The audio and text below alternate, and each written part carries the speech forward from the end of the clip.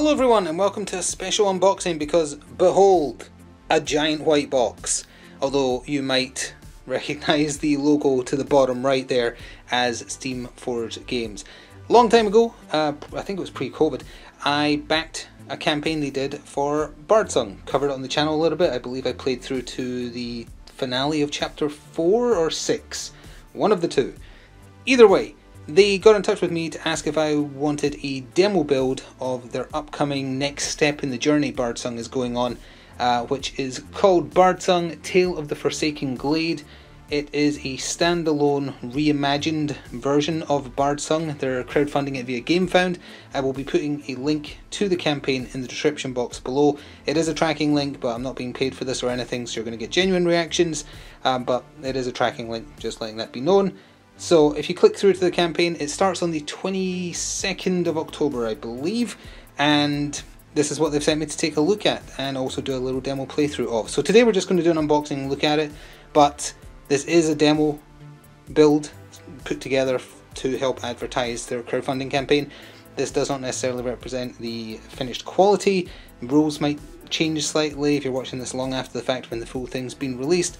Miniature quality might not be the full quality, I don't know because I've genuinely not looked in here yet, but just letting that be aware that it might not represent the finished quality, but we can at least take a look and see what's changed. So how's that for an up close and personal of the white box as I get the lid off. It is very large, and it is going to not obviously have the finished packaging or anything because I'm sure that hasn't even been decided yet. So it's going to be a lot of poly bags and things safely wrapped inside bubble wrap. So I might have to undo some things myself. I think that's just padding. That's just padding, protective padding. This is well packed. And then we actually have components. So that's definitely a large miniature. If you aren't familiar, so I think I mentioned already, Bardsung, it's solo play or up to 5 players club, I want to say. You make an adventuring party, that is more miniatures, we'll look at in a second. And you go on delves, and there's a few different mission types. The most basic one, which I think is which this demo one covers, is basically just getting from one end of the board to the other. So I am actually, as it turns out, going to have to open all these because they are very secured. But we have a bunch of miniatures to look at, so that's neat. There should also be a rulebook and the new playboard tiles. Amongst the stuff that's changed, the way certain resources work has changed. The way combat works changed to be more efficient. I think everybody rolls 2d6 and then it's just damage that's variable based on class, which makes things less complicated to track, which is nice. Down here, we'll look at these properly in a moment, but there is a lot of the new style of zones that you make up as you explore. It's procedurally, well, not procedurally generated, kind of randomly generated within certain card draws. We have a bag with dice in it. We have our tokens. The party resources return. For the purposes of a demo, we can go spend happy on those because there's not part of a campaign, so you don't need to worry about it. Spend those health potions. A lot more of the boards, which again we'll take a closer look at once I've taken a look at everything in here. Important cards for generating the map you're exploring. More boards. All the relevant cards for, I presume, everything you get in this build at the very least. I'm not sure if that will represent the final core box, but that's a sneak peek at the new stat cards enemies have. We have event cards, initiative cards and such, and that looks like the wound cards and treasure cards to me. And then finally, roll primer, although I've already been given a video guide, and the new board. And I believe the new board is slightly more compact. The original Bardsung was very demanding of table space. Now you just have this one board. I think it doesn't have slots for the cards and stuff on the side, so there's more room for the dungeon itself as well. I'll look this out and open up some stuff for us to look at now so we can have this in the background. So here's a look at, I guess, the Forsaken Glade, and every kind of delve you go on starts from this point and then you kind of randomize out, and depending on what you roll, I think it's either a combat tile, oh sorry, no, it's whether it's a corridor or a room. You get either like a puzzle to solve or a moral dilemma thing on an event card, or you just get into combat. And then there's also wandering monsters again, which there's symbols for certain ones, and then one also chases you. From what I vaguely remember, it has been a little bit. But that's how big the board is. I think more or less you can get a gist for the size. And here's just a general look at some of the tiles. So these are connecting tiles. The lighter parts are the entryways, so I guess that's kind of like a corner. If you have to spawn anything, that's what the blue Bardsung logos are for, be it enemies, treasure I guess, or whatever. There is a larger one as well, so let's bring it a little bit closer, try and give you a look at the detail on it. And pretty hard. And there's one of the larger fight areas. So I think combat is more flowing now as well, and it can kind of traverse between rooms with you. Although you should never split the party. That will only end poorly. But that is a general idea of some of the tile types. And you can tell the zone lines are very clear, like because characters move like, for instance, 1, 2, 3 zones. So they are very clear where the zones are, which I appreciate. And as I say, the symbols on the map, that's always your start location, trying to get across usually. And then there is also symbols where there can be encounters. I think you randomize from these spots, if I remember rightly, with the new rules. But let's take a look at some of the minis. Let's take a look at some of the quality. So here is a look at one of them. They are not in resin, I think. I'm not quite sure what they're in, but I believe the finished things will probably be in the kind of plastic that Steamforged usually use, and their miniatures always come out looking real nice. So this gives you an idea at least of the quality, not necessarily the material the finished thing will be in, but let me just zoom in. I believe this is one of the new playable characters. I think he's called Skull Smasher or Skull Crusher, one of the two. And his weapons are very large, and he himself is very large too. And hopefully that is in focus there. How on earth does he swing both them simultaneously? But very nice looking, very, very dramatic, if nothing else. And along with him, I believe we have the other hero characters from what I presume will be the core box. Might struggle a bit with this particular pose. There we go. Kind of dual-bladed. I was going to say rogue, but that looks like it's on fire to me, so maybe like a spell sword. Whoever she is, very neat in a running pose, textured base as well. And then we have a little lady riding some kind of skull alpaca. That's an odd looking character. That is an odd looking character that I like a lot. Oh, is that the same fire lady? I used the fire lady in the base game. Either way, she's definitely seen. Is that a squirrel she's holding?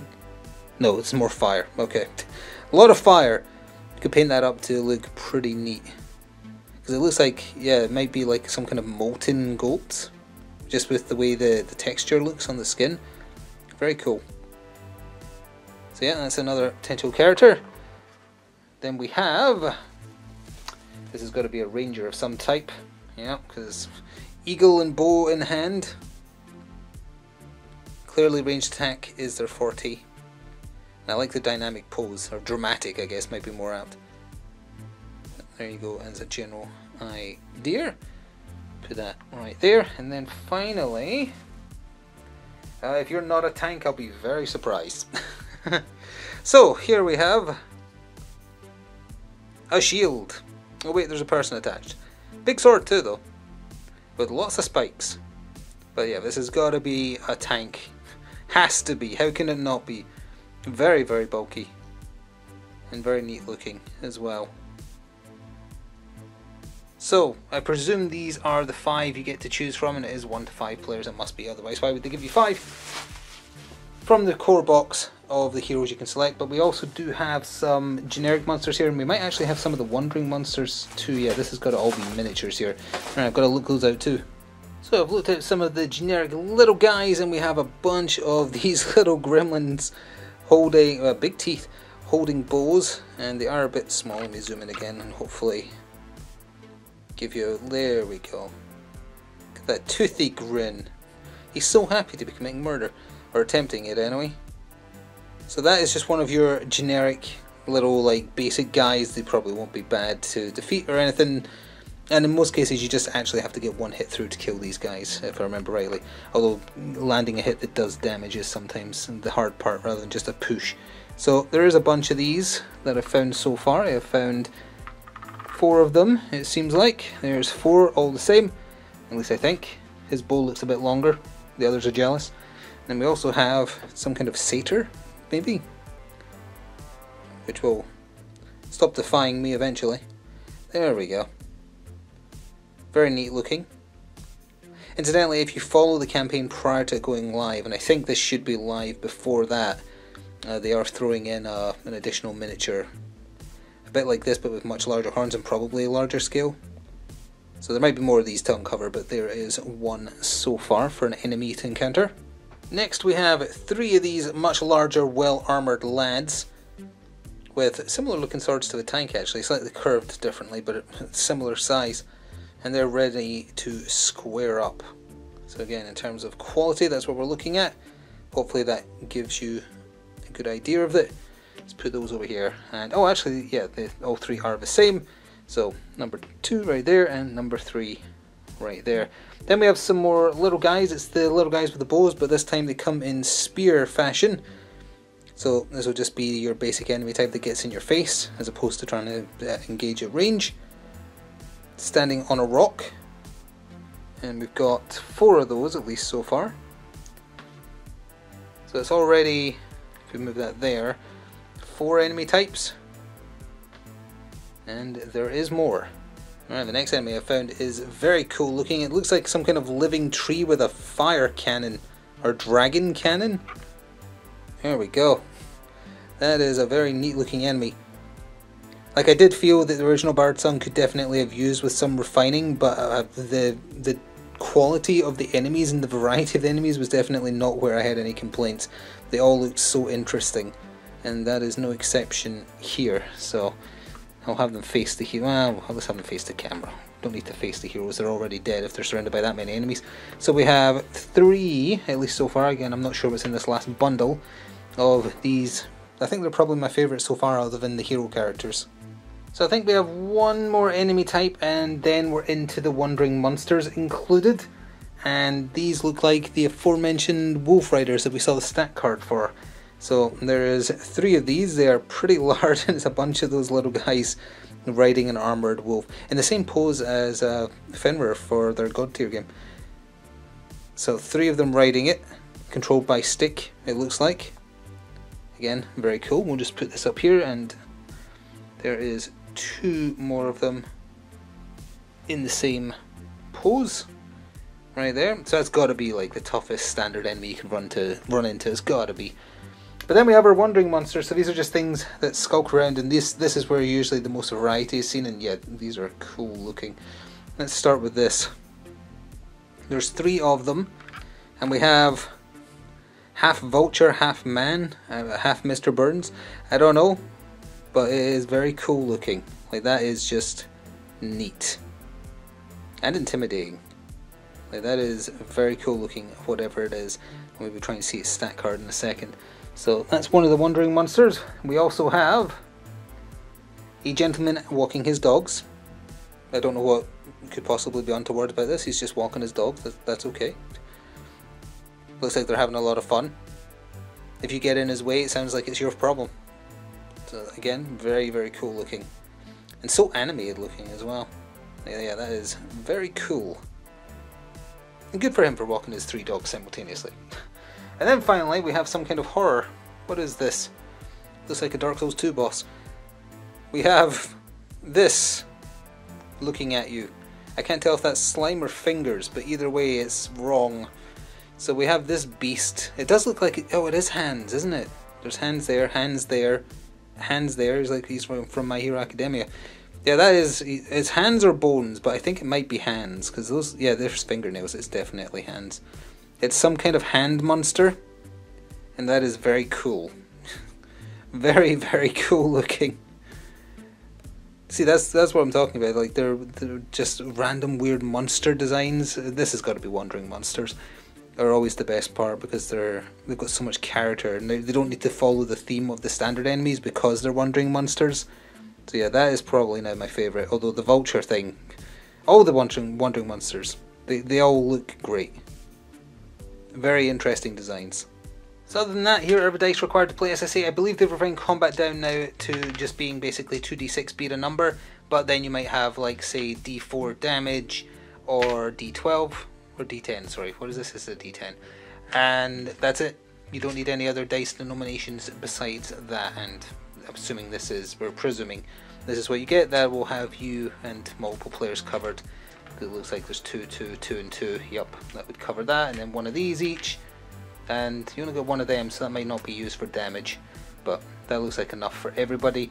And just as an example for some of the Explorer cards, since I looked those out, in terms of how you populate the big rooms, this is the type of thing you're talking about. It tells you where there's enemies, it tells you what else is there, and it could be like a big monster like a wolf rider, it says there.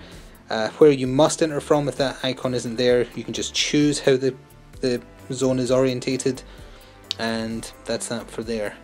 Next we have a mixture of wound cards and treasure. Unfortunately they're not in order, it's kind of alternating for whatever reason. And maybe party abilities, I'm not sure what that rally card's for, I don't remember that. But these are just general wound cards, and then I think you flip them over for a Grievous, or one that gives you a status effect. Very nice quality. If this is indicative of the final quality, that is a nice feeling card. And there is a bunch of them, I'm not going to show off all of them. Potion of Speed there, Elixir, some treasures, Teleport Scroll, that sounds interesting. But in terms of what I'm getting in this demo build, that is a big chunk of cards. I did briefly show off the tokens, I don't really need to open them to show you. It is status effects, it is party supplies like your campfires, your health potions, your gems, I'm forgetting one, and your fate tokens. But fate tokens in this new version of the game are character specific rather than a party resource, which is a good change because that means you can do your fancy stuff as an individual character without having to weigh up the pros and cons of taking a resource that other party members could use. They've got their own, they can still replenish their own, so that's really the only change there. Oh, tools I think it was, I think that was your other party resource, and you use those for certain events to avoid bad outcomes or to get better outcomes, and obviously stuff like healing potions is just if you need them because you're close to death. So I'm not going to go through each one of these individually, but that's the general idea of the amount of tokens you're getting in the bag. Now that's for randomizing these tokens. Like if they start there, you roll a d6, combine it with these big random tokens, and you just send them in that direction. So this is where we learn if I was right about what that one character was called, because we're going to see their cards. Here is an idea of what the enemies are called as well. So we do have, hopefully in focus, can't tell, let's zoom in. There we go. Wolf Riders, Packmaster. These are for initiative as well, because you randomize the enemies into your initiative order. So those are called Flamespitters, the tree looking guys. Basic Lurkers, Stabbers, Brawlers, and then the characters. It is a Fire Goat, so that's Fire Soul, and then this is their attacks. And then we have Demon Blade, so that was the dual blade wielding person. Then we have, it was Skull Splitter, kind of ice themed, I like it. They're kind of like one element each, I guess. And then Dawn Guard, oh yes, my favourite element, Sun. And Pathseeker. And then more of the generating cards. I guess they ran out of room in this poly wallet, so there's one where you wouldn't draw a combat card, you would draw an event card instead, and you do a little challenge or story thing. That's actually what the sheet of paper that came with it was. It was potential story stuff you can run into for the purposes of the demo build, not the full game. So there's a bunch of them. And then we have, oh, speaking of these cards, yeah, Aspect Battle are the ones that spawn enemies with certain effects, like for instance poison mushrooms, that kind of stuff. But then you also have ones that aren't combat, like the ones I was mentioning, although these seem like these are all the Aspect Battle cards. Yeah, so even in this demo build, got a lot of potentials right here. So in the last bundle of cards that come with this is the Aspect Challenge, that's what it calls when you get question marks, sorry. It's challenges and Aspect Battles.